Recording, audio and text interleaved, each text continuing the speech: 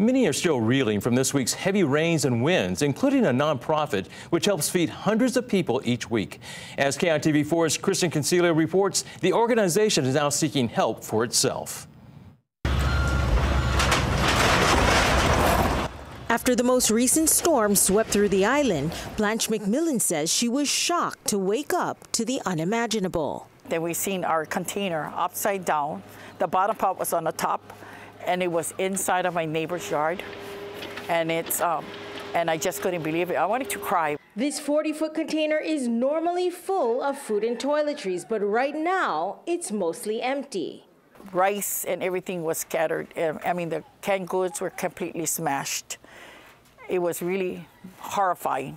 That container's always stocked and ready for the next group in need at Hui Mahi'ai'aina, a tiny home community she built from the ground up to get people off the streets.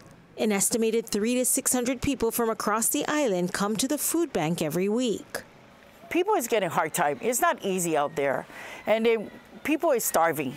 McMillan's worked for years as an advocate for needy people, many of whom don't even have the basic necessities. When I can't give anything, it hurts my heart. And now she must rebuild, and she's asking people able to contribute to help replenish the food bank so she can continue to do what she does best, feed the body and the soul. Kristen Concilio, KITV4, Island News.